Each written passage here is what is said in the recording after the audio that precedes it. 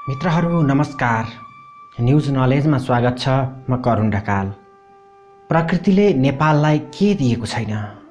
वन जंगल, खोला, खनिज, हिमाल, ताल, छाँगा, छहरा अनि नदीहरू। उत्तरमा सीमारक्षक हिमाल, दक्षिणमा अन्नभण्डार, बीचमा अनेकौं खनिजलाई गर्भमा लिएर रहेको पहाडी भूगोल। कुरा यति हो कि यी सबैको सदुपयोग हुन सकेको छैन। आशा गरौँ समय फेरिन्छ। अहिले भने तातो पानीका कुण्डको कुरा गरौँ।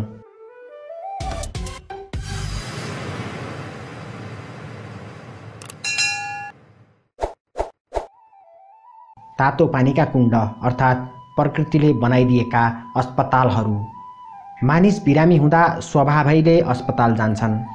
तर मित्रहरू, नेपाल एउटा यस्तो देश हो जहाँ प्रकृतिले दिएको तातो पानीले नै दर्जनभन्दा बढी रोग निको पारिदिन्छ। त्यसैले झुण्डका झुण्ड मानिसहरू रोग निको पार्न यस्ता तातो पानीका कुण्डहरूमा पुग्छन्।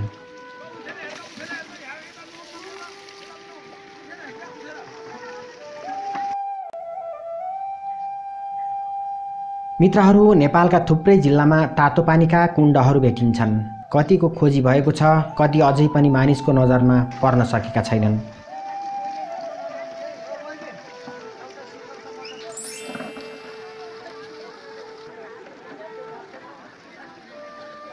म्याग्दी, कास्की, रुकुम, हुम्ला लगायतका जिल्लामा तातो पानीका कुण्ड भेटिएका छन्।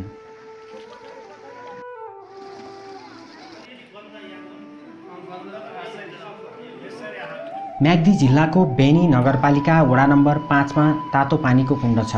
बडो प्रसिद्ध छ। म्याग्दी जिल्लाको सदरमुकाम बेनी बजारबाट पश्चिमतर्फ 9 किलोमिटर दूरीमा रहेको यस कुण्डमा जमिनभित्रबाट गन्धक र बिरेनुनको गन्धसहितको तातो पानी निस्कन्छ। म्याग्दी नदीको किनारमा रहेको यस कुण्डको मुहानमा पानी 50 डिग्री सेल्सियससम्म तातो हुन्छ। यसरी निस्केको पानी सङ्कलन गरी तलाउ तयार पारिएको छ।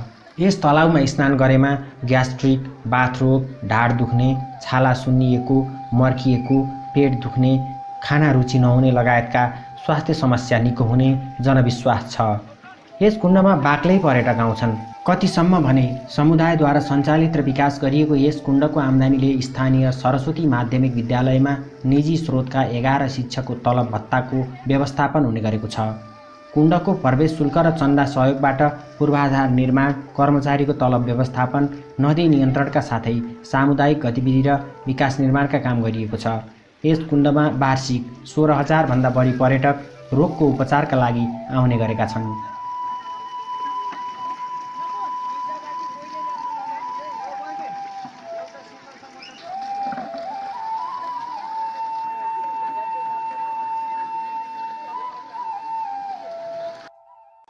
म्याग्दीमा बेनी नगरपालिकाको कुण्ड बाहेक अन्नपूर्ण गाउँपालिकामा पनि 3 ठाउँमा तातो पानीका कुण्ड छन्।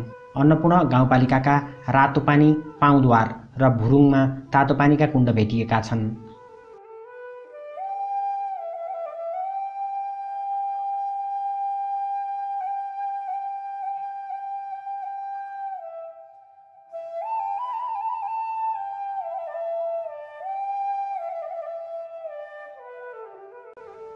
उता लुम्बिनी प्रदेश अन्तर्गत पूर्वी रुकुमको पोखरामा पनि छ तातो पानीको कुण्ड।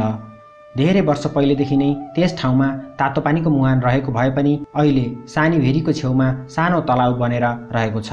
यो स्थलमा हरेक वर्ष माघ 1 गते अर्थात् मकर सङ्क्रान्तिका दिन बिहानै कसैसँग नबोली स्नान गरेमा सबै पाप पखालिने र शरीरका विकार पनि हराएर जाने जनविश्वास छ। यस कुण्डबारे प्रचार प्रसार भने खासै हुन सकेको छैन। संरक्षणको प्रयास पनि भएको देखिँदैन।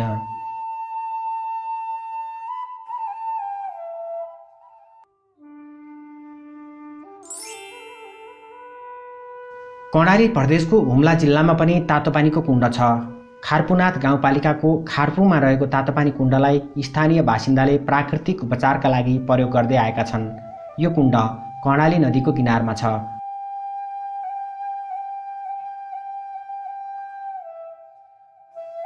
हुम्लामा चङ्खेलीको दर्बी, सर्केगाडको उनापानी र नाम्खाको केर्मीमा पनि तातो पानीका कुण्ड भेटिन्छन्। कर्णाली नदीको छेउबाट निस्कने तातो पानी र कुण्डमा नुहाउँदा बाफ लिँदा शरीर तातो पानीको कुण्डमा सेकाउँदा हल्का हुने, बाथरोग निको हुने, शरीरमा मसाज हुने, कुण्डको पानी पिउँदा पेट सफा हुने र छाला सम्बन्धी सबै रोग निको हुने स्थानीय बासिन्दा बताउँछन्।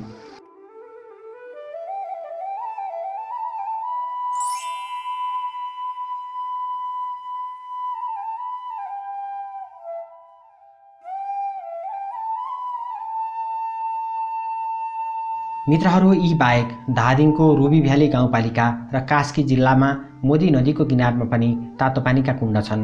नेपालमा अन्यत्र कहाँ कहाँ छन् तातो पानीका कुण्डहरू? मित्रहरू, थाहा भए कमेन्ट मार्फत अवश्य सेयर गर्नुहोला।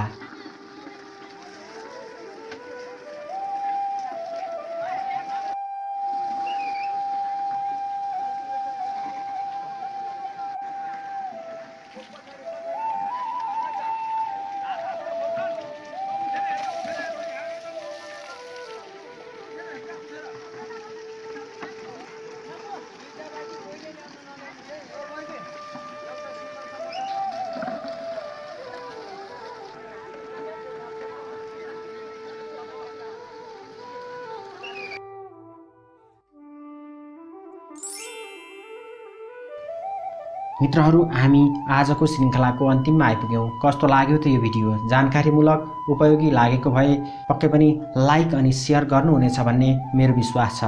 मित्रहरू, आफ्नो भनाइ कमेन्ट मार्फत लेखी छोड्नुभयो भने मलाई असाध्यै खुसी लाग्नेछ। यस्तै जानकारीमूलक सामग्रीहरू नियमित अवलोकन गर्नलाई न्युज नलेजलाई अवश्य सब्स्क्राइब गर्नुहोला।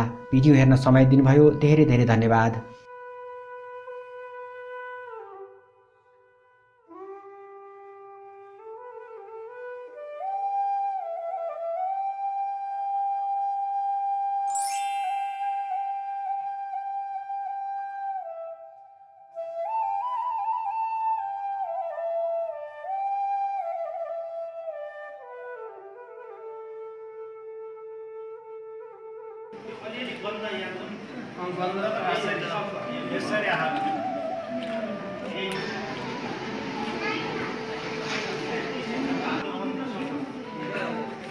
चल्न नहुने यो